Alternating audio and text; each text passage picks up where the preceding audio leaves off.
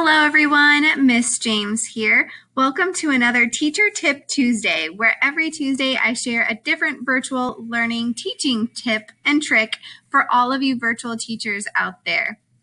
Today, I'm going to show you how to collectively move multiple objects on a Google slide at the same time. If you would like to learn how to do this, then just keep watching.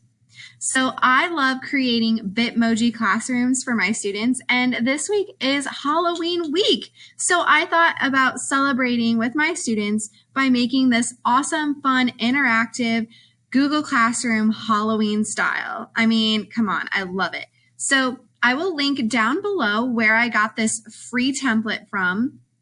And I will also link the other websites I use to put in these GIFs. As you can see, there's a little spider that's popping down, there's a skeleton sitting at my desk, and there's a witch poster that is moving.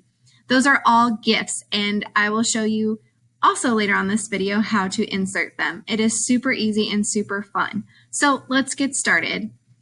What I like to do is I like to make this Google slide interactive. So when my students open this up, they can click on any of the objects and go to different websites. This one is Halloween themed. So I have a Halloween memory game, a ghost typing keyboard. My students are in second grade and learning how to use the computer. So typing games are great for them.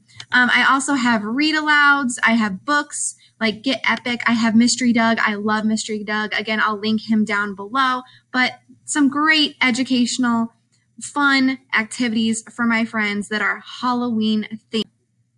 I want to add a few more images into this Google slide, and so here's what I'm going to teach you today. When you want to move multiple objects at the same time, all you have to do is start by clicking the first object that you want to move. Once you have it highlighted, then you need to hold down the Shift key.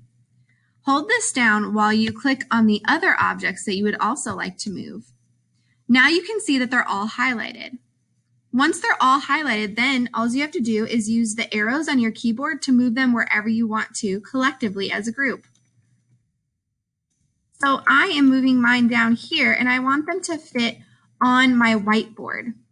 Here's the next awesome thing that you can do. Not only can you move objects as a group, but since they're still all highlighted, I can now resize them together. So I'm going to go ahead and resize them smaller so they all fit. And I'm going to use my arrows again to move them up and down.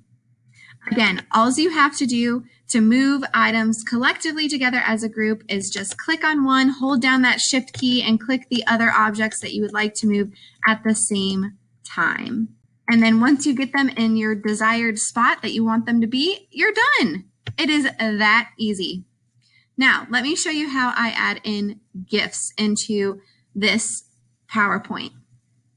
I like to use the website called GIPHY. So I just type it in on Google, it pops up.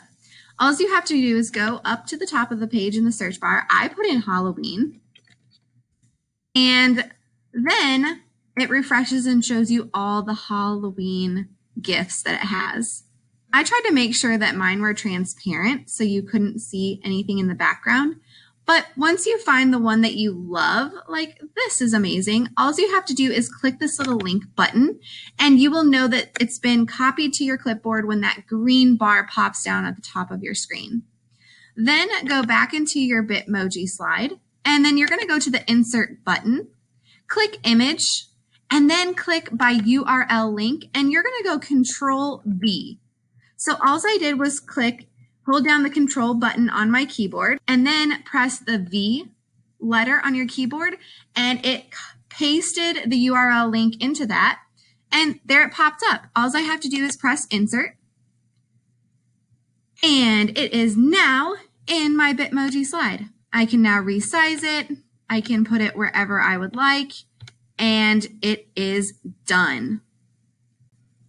Thank you guys so much for tuning in for our Teacher Tip Tuesday. I hope you found this video very helpful. And as always, I hope you tune in next time for more teaching tips. Hope y'all have a wonderful Tuesday and happy Halloween. Bye.